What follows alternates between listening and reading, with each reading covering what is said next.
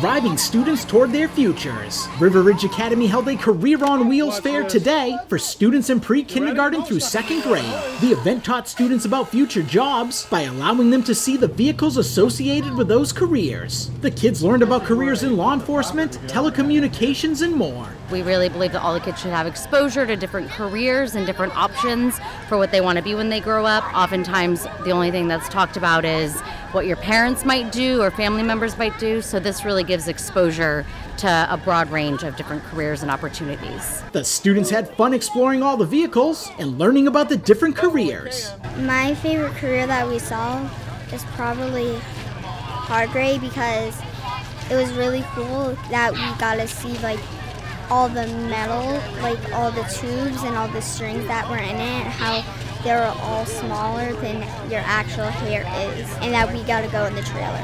My favorite job that I went to was the police because I got to see the dog in real life, and I got to see how he does the hand motions with talking. I like seeing the firefighters because we got to go in the truck. The professionals really like discussing their jobs with the students. Basically learning how hard rate provides different mediums to provide internet, phone, and cable to their house, and let the kids ask different questions of how we can get it there and some of the tools that we use. I'm just giving the kids a little information on what we do every day. You know, not to touch power lines, that's the biggest thing, is to be safe, because we're very safe on what we do.